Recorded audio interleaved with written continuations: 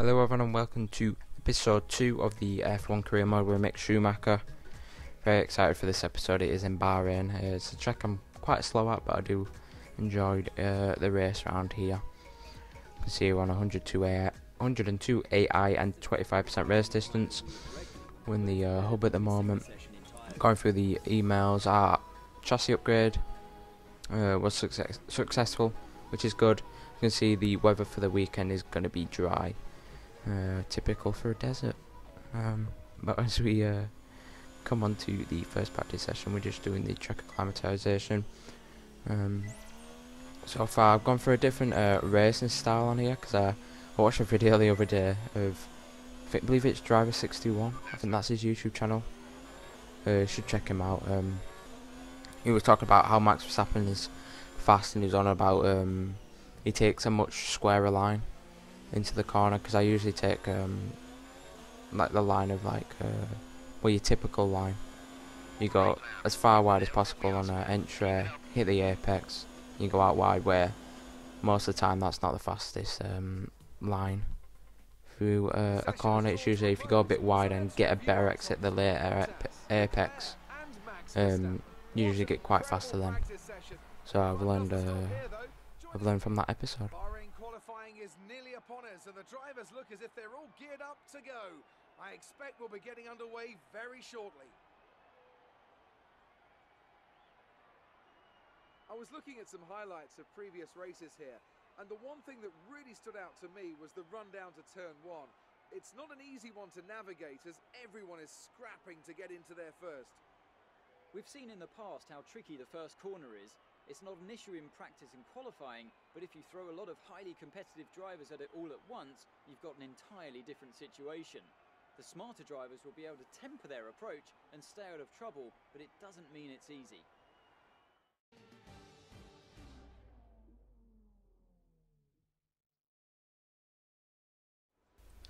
So as we come on to qualifying now, practice we did okay.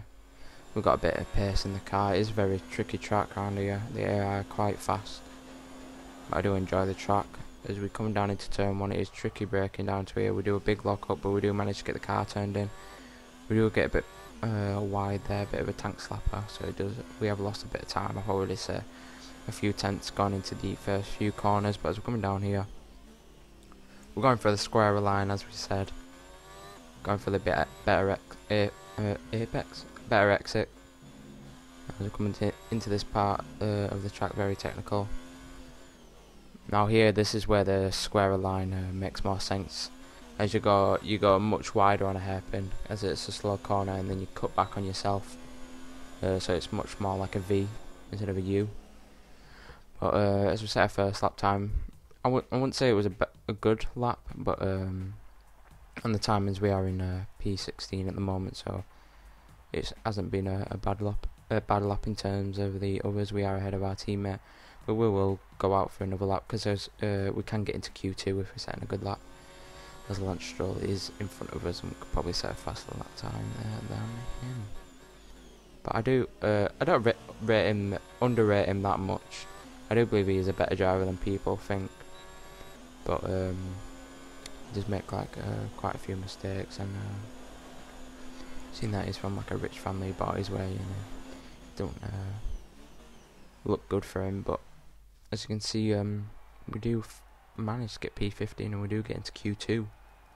So our second qualifying session, we're getting to Q2 with the Alfa Romeo, so it's been a good job for this weekend so far. Maybe we can set a faster lap in Q2, because I don't believe that other lap was that fast, because we only gained time in the last corner really. As we're going through the middle sector on our second lap in Q2 now. We go a bit wide through there. I don't think this lap was that good either, but we do get a few corners there. As we do the switchback line there, and we get a bit rear happy there, and we've gone round into the barrier, and that is our lap done. The front wing's broken. Qualifying session's over. Leave the checker flags out. So yeah, a mistake by us, but I ain't too ashamed of that, because I don't believe we would have got that far up in Q2. As the players take their places for the opening act, Will they enthrall us like they did in 2014 with that titanic battle between Nico Rosberg and Lewis Hamilton? Well, we'll find out shortly as we get underway here in Bahrain. We go racing today around 3.36 miles of the magnificent Bahrain International Circuit, with 15 corners and 2 good passing opportunities into turns 1 and 4. Keep an eye out for drivers locking the front left tyre into the tricky braking zone of turn 10.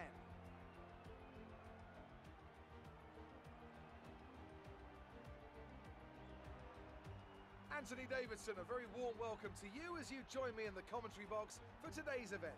Now, can I get your take on Kevin Magnussen? As ever, the threat of unreliability is never far away, and indeed they'll be starting out of position today due to a power unit component change. So it's going to be a difficult task to move forward from there. Everyone has to deal with penalties or reliability issues from time to time throughout their career. You just have to suck up the pain and get on with the job at hand. Today isn't about performing a miracle to put the car back where it should be. It's about effective damage limitation. Let's run you through the driver grid order for today's exciting race. Lewis Hamilton lines up on pole position and Valtteri Bottas will line up alongside. Considering the rest of the grid, we have Leclerc, Vettel, Max Verstappen and Albon, Sainz, Perez, Norris and Daniel Ricciardo, Gasly, Hülkenberg, Daniel Kvyat, Mitchell, Stroll, Giovinazzi, Romain Grosjean and George Russell. Magnussen and Robert Kubica takes the last spot on the grid, and with lights out just moments away. As we start the race for the Bahrain Grand Prix, we line up in P15. I just want to talk about the uploads of the videos at the moment. I did say I was going to try bring one out once a week, well, once every Monday to Friday, 5 days a week.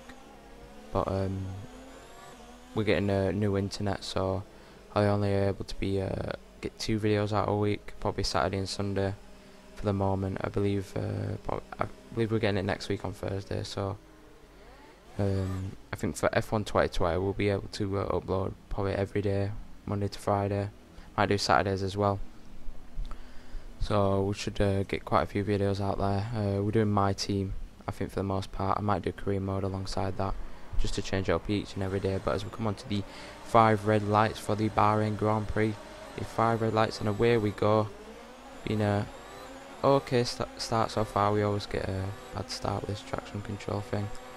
I'm not used to it yet, but as we come down into turn 1, you have gained a position there on the Toro Rosso. We're now gaining position on the other Toro Rosso of Gasly there. He's still on that inside. Can get a better exit there here. Yeah, we do. And we've made 2 positions on the start so far, so good. Now it's a guy we made contact with in the last race, Daniel Ricciardo in the Renault here. Trying to find a way past him and gain another position on our first lap. Been so far so good. We're just looking through the menu here, pointing up to Rich Mix, managing the ERS as well, because we don't want to use all of it, and then on the start finish straight, have it run out just before the finish line. Lose a bit of time, but as we can see, we're coming down into this tricky corner here. Daniel Ricciardo does lock up there, and we can maybe get a better exit out of here on him. We're a bit too far back to make a lunge. Yeah, I believe we are, and we go very wide there into that corner. As we come down later on in the lap, down this main straight, Gasly sends it down the inside of us there. So we are showing we've got a lot of pace in the car so far. But we are on the back of him. We have got slipstream down all the way down this straight here. We flick to the left. Now we've got Daniel Kvyat as well in the other Toro Rosso coming down. It's 3 wide going down into turn 1. They both outbrake me, as we can see on the right. Both of them have overtaken me, so it's been a terrible move. Overtake on Gasly. It's gone down to both of them overtaking us. But as you can see, we also got, I don't know who that is behind us there. It's the house of Magnussen, I believe, trying to get past us here. So going through this part of the track, Max Verstappen has retired from the Grand Prix and his safety car is out. So that has kind of saved our guts there. Safety car is out for the first time in this career mode. So far, not bad, not good. We do make the bold step of coming in this lap on the hard tyres. I didn't know if to come in because I thought it was a bit too early. But the hard tyres are a bit have more longevity. I kind of worked out that it would last around about 9-10 laps, because the medium lasts about 7. So if you had 2 more laps to that, works out pretty much. But yeah, as the safety car probably end on lap 5 as well, so there'll be about 9 laps to the end of the Grand Prix. You're going to see it is ending on lap 4 actually, so the start of lap 5. So yeah, we were about right with the tyres. Hopefully we can have a bit more pace in the car throughout this Grand Prix as we get caught sleeping there. As you can see, we pressed the wrong button there. And our ERS and rich mix fuel mixture is all the way down to the bottom. As you can see, Magnussen passes us straight away, so it's been a terrible start from us. Left sleeping here as we try and make a move on him. Down into turn 1, we get pushed onto the apex there. And we just lost another position on the start and losing a bit more time. But as we skip to lap 8, I believe it is now, we are getting a bit closer to Magnussen now. See, a few cars have decided to pit in now, so our strategy is kind of working now. We're need to play the long game here. As you can see, our teammate goes into the pits. We're getting ever so close to Magnussen down into here. We flick it to the outside here. You can see all the cars have gone into pit, so we are into P4 here. But Magnussen is still on that inside there. We push him to the apex, so uneven his car on that big curb there. You can see he probably have DRS on us up here. And he does, he sends it to the inside here. He's got so much more speed than us. We try out braking. Can we maybe hang it round the outside into this corner here? No. He just has the overspeed on us and does edges out. Maybe we can go around the outside on this corner. No, we're all over his gearbox. Now we get a good exit on this corner. Can we maybe look for a switchback move on the hairpin?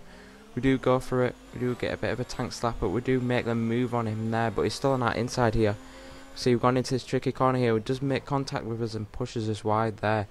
So a dirty move from Magnussen there. As you probably can guess, it is from Magnussen as he does these type of moves in real life. As you can see, we go on board with him there.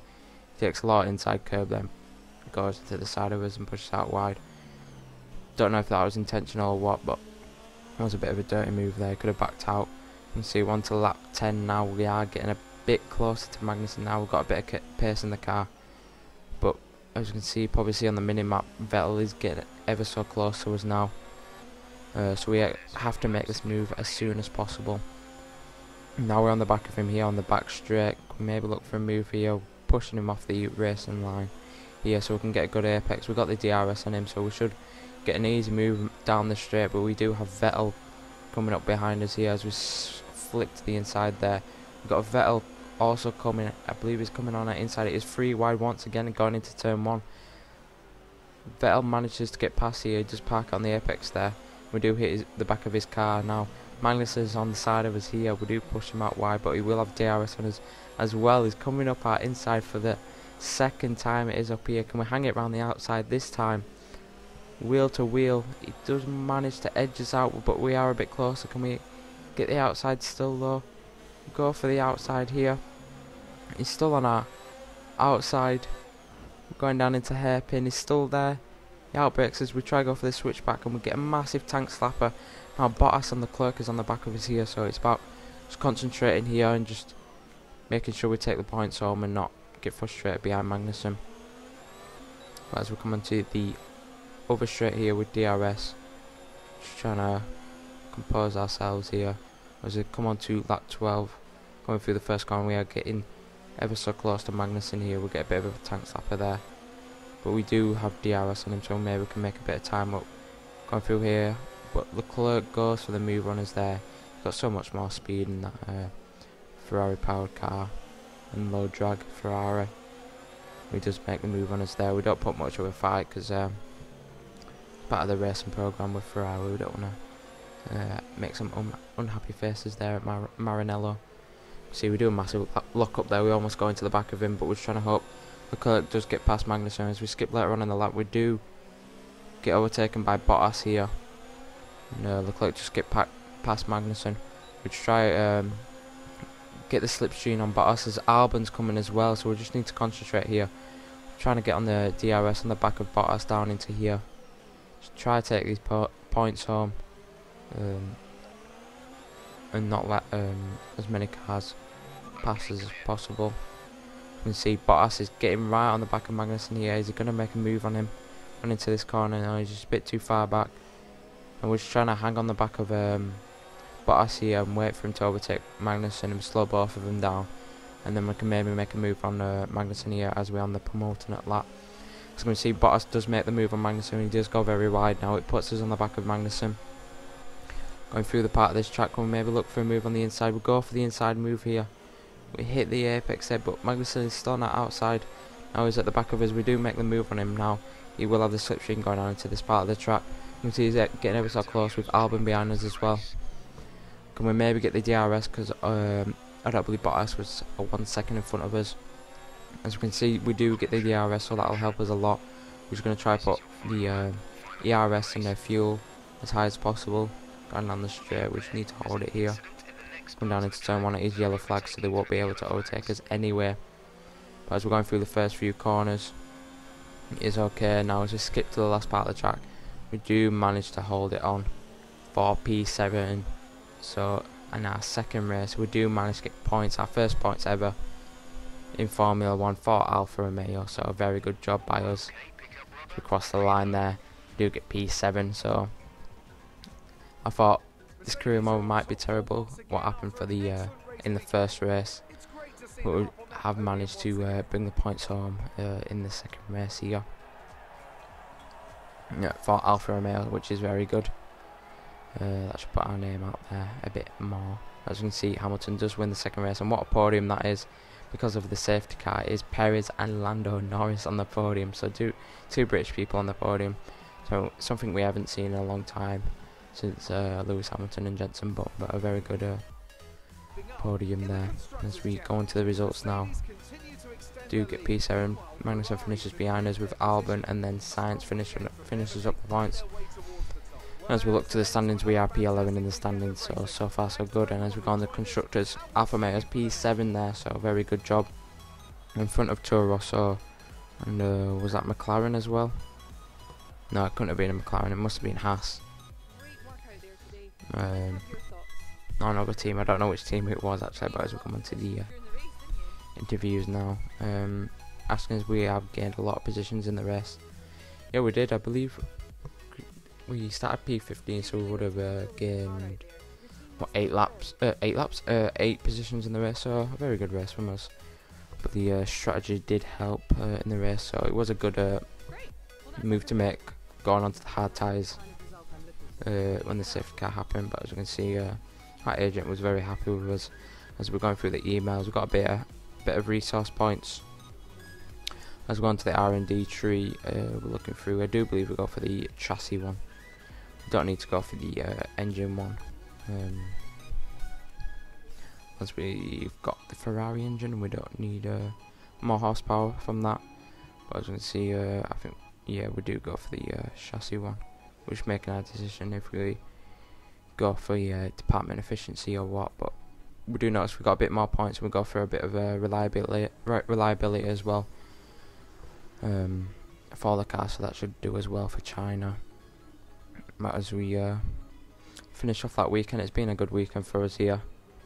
It is China for the next race, so I'm looking forward to that one. I'll try to get that out as soon as possible. But I do thank you very much for watching this episode, and I'll see you in the next one.